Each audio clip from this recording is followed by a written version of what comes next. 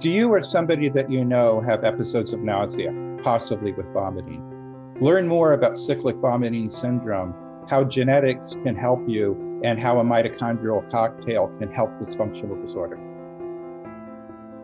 I'm Dr. Richard Boles, a pediatrician and a geneticist in Pasadena, California.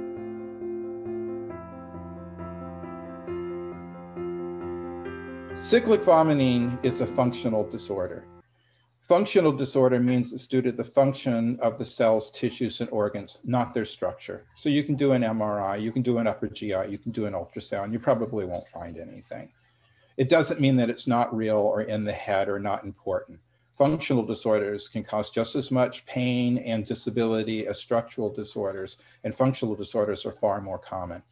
There are many other functional disorders, some of which you've heard about: irritable bowel, migraine, gastroparesis, fibromyalgia, interstitial cystitis, chronic fatigue syndrome. I can go on and on. There's a whole lot of them. And they're all related to cyclic vomiting. In fact, patients with cyclic vomiting are likely to have other functional disorders as well. Some people may have just CVS and nothing else, but most of them have at least one more functional problem. Cyclic vomiting syndrome, also known as CVS, is diagnosed based upon the history that the patient or the family presents to the physician. There is no official lab test for it. It's really based upon the information that's provided to us. If you have stereotypical vomiting episodes, what I mean by stereotypical is that the episodes are all similar to each other. They may be different from that of another patient, but they're very similar to the episodes that you otherwise should get in that patient. If they're abrupt, you know when you're in an episode and when you're not. It's different than chronic vomiting, in which you vomit a little bit here, a little bit there. In cyclic vomiting, or it's called cyclical vomiting in Europe, in that syndrome, you have intense episodes with a semi-abrupt onset. And then the episode goes away, and then you're normal without nausea or vomiting in between.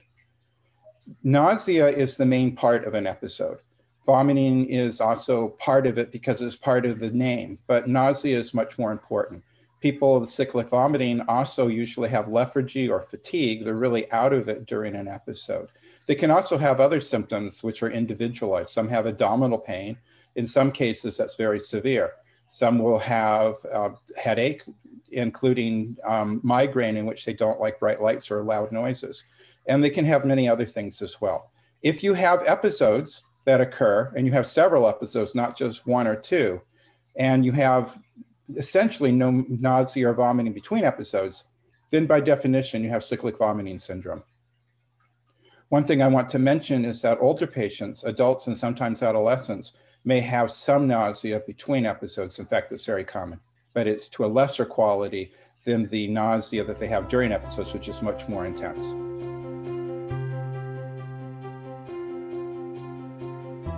Well, first of all, there's no real test for CVS. Oftentimes, I'll look at the urine ketones, which are elevated in an episode, but that's unproven and untested. They're often positive in my experience. Physicians will look at tests to make sure it's not something else. In particular, malrotation of the intestines can look like cyclic vomiting syndrome, and an upper GI series can be used. There are some other rare conditions, including metabolic conditions, brain masses, and kidney obstruction that the physician might also want to rule out with testing.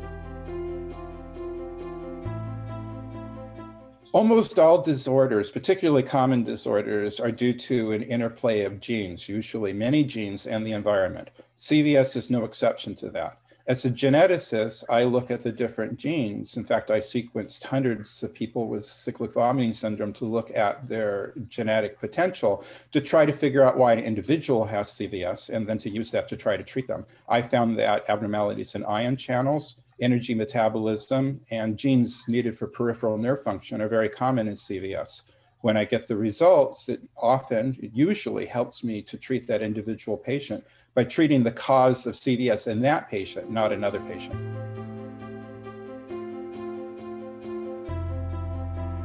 Unfortunately, in reality, most physicians don't treat CVS very well. In their defense, there's thousands of rare diseases, and CVS is very complicated. Expert physicians will take a look at aspects of the patient, such as, does it look like migraine? Does it look like it's an energy metabolism problem? And then use that information to decide which of the treatments are useful. Amitriptyline, propranolol, cyperheptadine, and mitochondrial treatments such as coenzyme Q10 and carnitine are commonly used.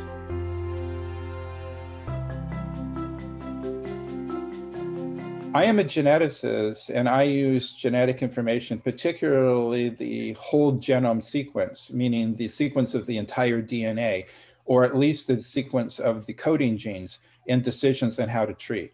So I look at the genes that are involved in ion channelopathies or in mitochondrial function or in peripheral nerve function. And then based upon that, look for abnormalities that I think are likely causing CVS in that individual, and then direct treatment based on that. I also realized that the vast majority, if not all cases of cyclic vomiting have a mitochondrial component of energy dysfunction. And I found that a mitochondrial cocktail is basically helpful in almost all cases of CVS. In some cases, it gets rid of the episodes entirely. In others, it helps so that less medication is needed.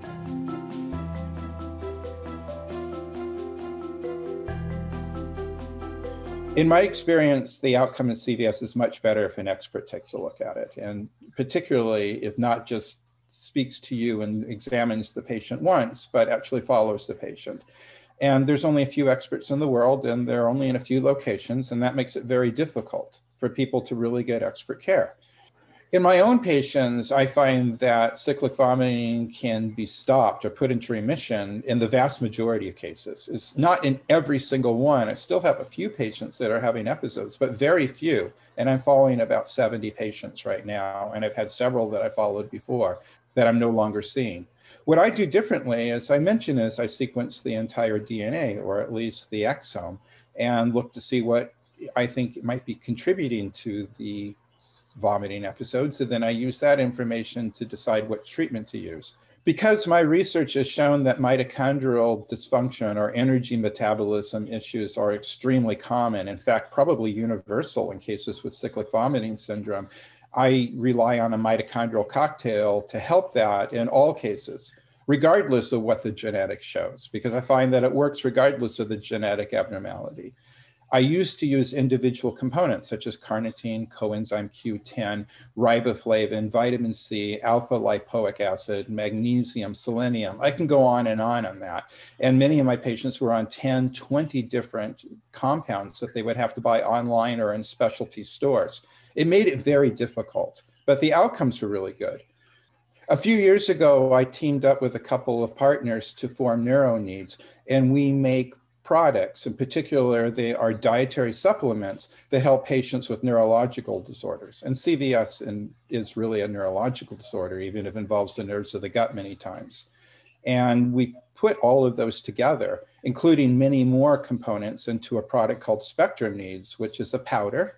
It's used for patients with mitochondrial dysfunction, including patients with CVS. I found that many of my patients went into remission on Spectrum Needs with the addition of a more CoQ, and I'll talk about that in a moment. Energy Needs is almost identical to Spectrum Needs, and we came out with it in November 2020. In Energy Needs, it is in capsule form instead of in powder form. And the difference is really if you want a capsule or if you want a powder. Whether you take Energy Needs or Spectrum Needs, I highly recommend that you take additional coenzyme Q10, also known as CoQ. CoQ is present in both products, but the blood levels in my patients are not high enough. And I find that when I give them additional CoQ in the form of ubiquinol, which is a highly bioavailable form of CoQ, that their blood levels go up and that they do much better. In fact, CoQ is so important that it's really the CoQ plus the additional supplements that are in Energy Needs or Spectrum Needs that seems to be helping my patients the most. The ubiquinol form is really important. Most CoQ is ubiquinone, but it doesn't say that. It just says CoQ on the label. Make sure it says ubiquinol on the label. NeuroNeeds sells a form of ubiquinol, which is even more highly bioavailable than most out there, and it's called QNeeds, and it's available at the same website.